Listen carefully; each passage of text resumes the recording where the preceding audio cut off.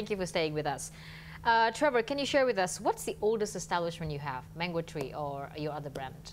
Well, our heritage started with Coca Restaurant in Bangkok in 1957. So in August this year, we'll be 59 years old as a restaurant group. Our oldest Mango Tree is in London, is 15 years old, followed by Tokyo, Japan, will be 14 this year. In Japan, 14 years. Yes. Now, what can you take for our success stories or practices, best practices from these locations? I know it will differ with Indonesia, but what are the best practices that you can take out of this 15 years or 14 years experience that you can bring to Indonesia? Well, I think the one that we talked about earlier when we're talking about the growing middle class, I think what we've been able to do very successfully in Japan, for example, after 14 years is we started with our casual fine dining, or as a lot of people call it fine dining, but and we were able to go into the shopping mall and create a concept called Mango Tree Cafe. And we have 12 of those in Japan, and we become a market leader for a Thai restaurant in Japan. Therefore, any landlord wants to open a Thai restaurant in their new shopping mall or complex, they usually call us first. Right. We were also able to develop even a quick service tier called Mango Tree Kitchen in Japan that we're putting into train stations and high volume centers. That's also going to go into airports very soon. And so we've been able to tier it.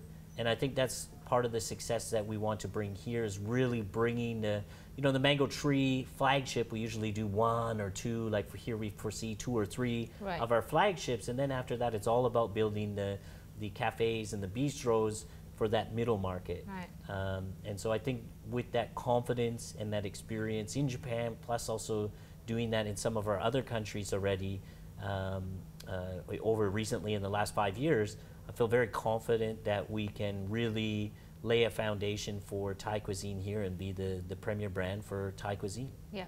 So what are the, aside from the major obvious destination, Jakarta, Bali, the big cities, what are the cities you're looking at to actually establish Mango Tree? I think that we need to do a bit more research in that, just to be honest. I mean, I know we can go to Medan and Yogyakarta or something, that other city there, but I haven't actually traveled to those cities myself physically, which is what I do to make sure that we really understand the city and understand the culture. So I'll go into a new city and I'll spend 3 or 4 days with it and spend the time to really understand it and I'll come back to our team in Bangkok and I'll say, okay, this is what we need to do in this city. And so that's our so-called localization, where we say, okay, this one we can't do exactly the same menu as Jakarta. They're not maybe as adventurous. So let's start with this more basic menu. Let's do something like this. I noticed they eat this type of product there.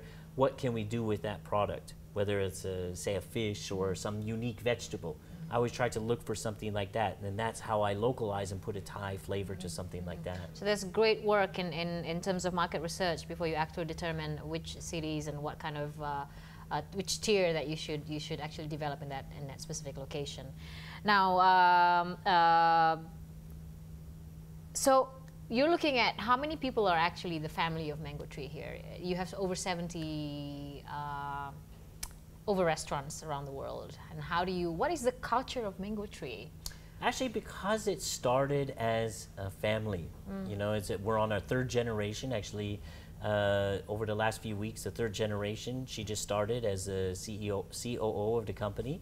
Natalie's been working with me together in Washington, D.C. over the last 1.5 years, and she's done some other projects with me already. Plus, she's been working in restaurants and some different hotels to gain some different experience before she came into the business. So it's not just a hand-me-down business. She went out and got good, hard experience so now that she can bring that into the business and really know what she's talking about.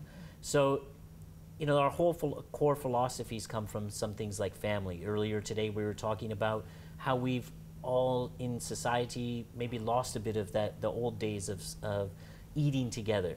And that's what restaurants are there to provide now, is a place that you can go and spend time with your family, because now with our hectic schedules and things, we don't have time to sit down. And thanks to technology, that's somehow kept us together but sets us apart in a way. Correct, correct.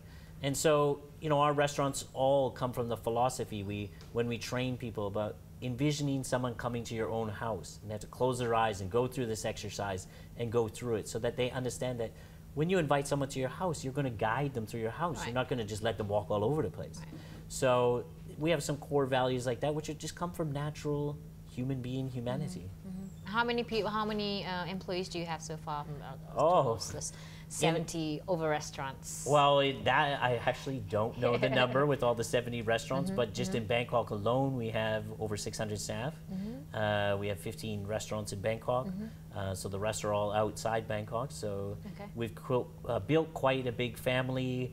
We've been doing some new things now where we're having chef competitions between the countries so that we can identify new talent within our own ranks and help bring some of these great young talented chefs up to the forefront and be able to utilize them and say, hey, you can contribute on the worldwide level. So let's get you here to Bangkok. Let's have this little chef competition, see what you can do and see how you can contribute to the overall brand. All right. We'll take another short break. We'll come back with Trevor McKenzie, the Managing Director of Mango Tree Worldwide.